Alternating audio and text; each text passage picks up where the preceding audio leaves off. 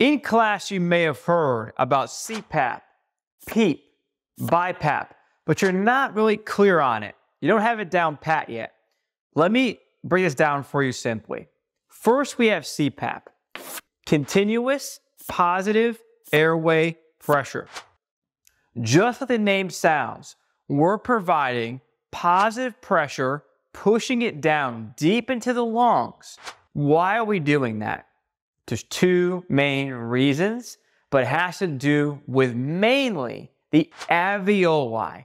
Keeping the alveoli open and then clearing anything out of the lungs that shouldn't be there. That's the role of CPAP. Remember, the alveoli is where gas exchange occurs. That's where oxygen is going in, carbon dioxide is going out. If we have an issue with that, well, what happens? Well, our SpO2 drops and the patient gets really sick. So CPAP is going to allow the clearing of the alveoli. So now we have a nice pad in order to actually have gas exchange occur in and out. And then we're going to keep it open. But here, the keep it open part, what does that got to do with? PEEP. So PEEP is a value that we measure, okay? PEEP stands for positive end expiratory pressure. Okay, so what does that mean? PEEP is used in both CPAP and BiPAP. It's also a setting that you can play with on the ventilator as well. But what PEEP is when your patient is on CPAP or BiPAP and they exhale, right? That PEEP setting that you have set up, the PEEP value, that is the alveoli still having pressure when you exhale.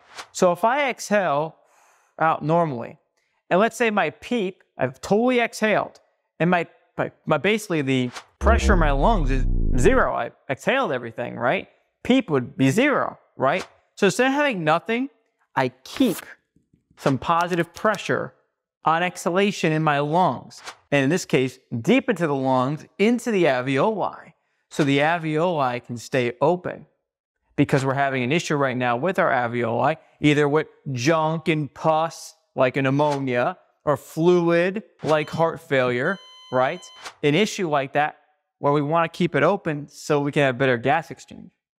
See where I'm going with this? Now, what is the difference between CPAP and BiPAP? Well, I'm going to go over the indications and contraindications in a minute for like when we use CPAP in the ambulance.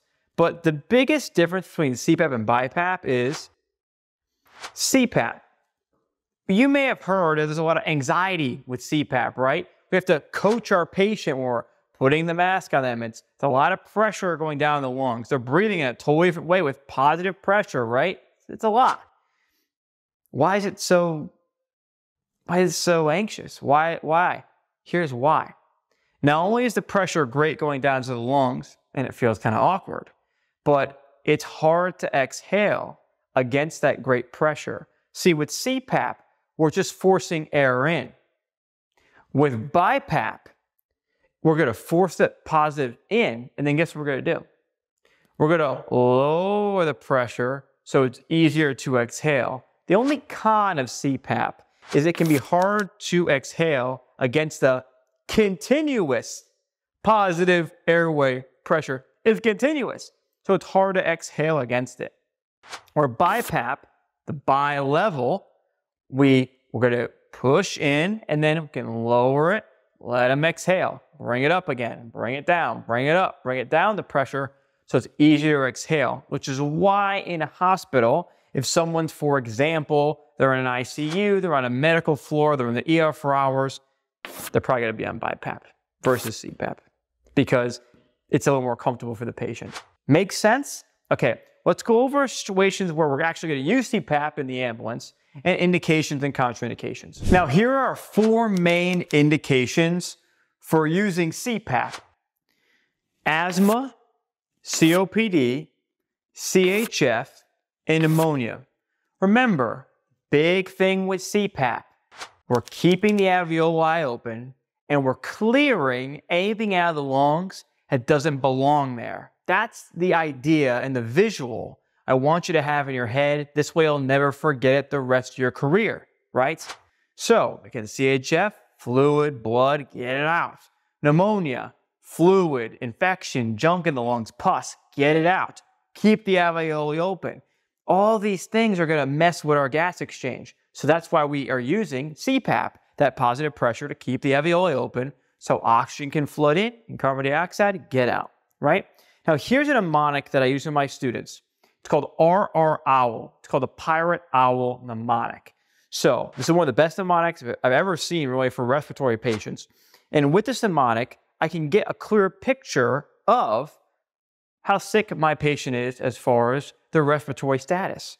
So I've basically drawn out here a visual, if you will, of a patient that would require CPAP. Now, on an EMT level or an EMR level, of course, first thing we would do is we would trial out a non-breather on this particular patient. And then our next line would be to go to CPAP, right? Or if you have a question where the non-breather fails, then we would go, okay, now it's time for CPAP. Just want to get that little visual in your head. So respiratory rate is 28, that's too high. O is what is the O2 sat? In this case, it's 90%. Words per sentence, 1 to 2 word sentences. And then look out for signs of labored breathing, like, for example, accessory muscle use, the positioning of the patient. They're bent over. They're positioning themselves to try to get air in. They're bringing their head up. They're in a tripod position, right? These are things we want to look at. So this particular patient, is going to be an indication for CPAP. And then let's just say, for example, for these signs and symptoms, asthma can have wheezing, COPD can have wheezing, pneumonia can have rales or rhonchi. CHF has rails, also known as crackles, right? Rails. So these are the things we want to look at, and these are our indications for CPAP. Now, here are the contraindications when we will not be using CPAP on our patients. And in this case, if we think about it, if the oxygen devices have failed, like nasal cannula and non-breather, we can't use CPAP. This is someone who we're going to have to start to control and manage their airway for them. In most cases, this is what we're looking at. So contraindications, well, we can't use CPAP, which means we'll probably have to go in and manage their airway, is first, they can't obey commands. So they're not able to follow basic commands. There's some coaching when putting the CPAP mask on the patient, and it can be a little frightening for the patient. You have to be able to coach them. You have to be able to obey commands. If they're altered mental status or confused, and or they have basically a low GCS, maybe they're only responsive to voice or painful stimuli, that's not good, right? They're probably not going to be able to obey commands on GCS, which causes them to be confused and altered, right? So that CPAP won't work with that in that case. Now, here's an interesting one. CPAP, one of the things, the adverse effects is hypotensive, getting into hypotension, right? So we want to caution using CPAP in hypotension in hypotensive patients. Now, why is that? Here's why. CPAP is going to take pressure off of the vena cava and decrease the preload coming back to the heart. Preload is blood returning back to the heart. So that's what CPAP is going to do due to this positive pressure coming into the chest, into the lungs, right? Now, that's why I'm saying caution hypotensive patients, because less blood return drops your blood pressure, right? So keep that in mind. Now, what if someone's actively vomiting? Well, if they're actively vomiting and you have a mask strapped down to their face with pressure coming in, you're going to cause aspiration. So we want to use something like Zofran, it could be IV, right? And we want to stop the vomiting from occurring. Then we can move forward with our CPAP. So treat the vomiting first, get them to stop vomiting, and then we can move forward with CPAP, right? Then finally, this is a key point.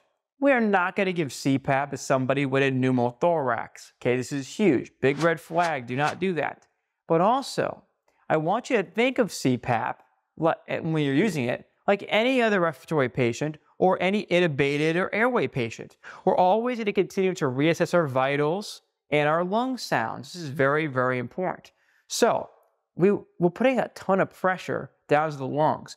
We don't want to inadvertently cause a pneumothorax while using CPAP because the pressure is so great. So constantly check your lung sounds to make sure that we don't have a pneumothorax occurring, and your vitals and assessments and so on and so on. Now, finally, here's my final notes. Sit them upright. Our initial dose is going to be, could be 5 to start off with. 10 is a fine dose to start off with. So I have 5 at 10 starting off treatment. Remember, do your cardiac monitoring. Get a 12-lead EKG, monitor your SpO2. You can, of course, do end-tidal CO2 with CPAP. And then lung sounds, lung sounds, lung sounds. Keep reassessing those lung sounds. And then we could trend this throughout the scene time and throughout transport until we get to hospital. Now, a lot of you asked in the comments about how to prepare for school, how to get through school, and how to pass NREMT. The first link in the description is a study tool that I give to all my students to accomplish all of that. It's called the Video Vault. Inside the Video Vault is over 480 videos of content, audio files, worksheets, practice quizzes, our community group. What I do in the Video Vault is take all the concepts you need to know to pass school at NREMT, and I break them down simply for you, so that way you just follow along with the videos, you follow the study plan, and you pass. I give my students lifetime access in the first link in the description, and I'll see you on the inside.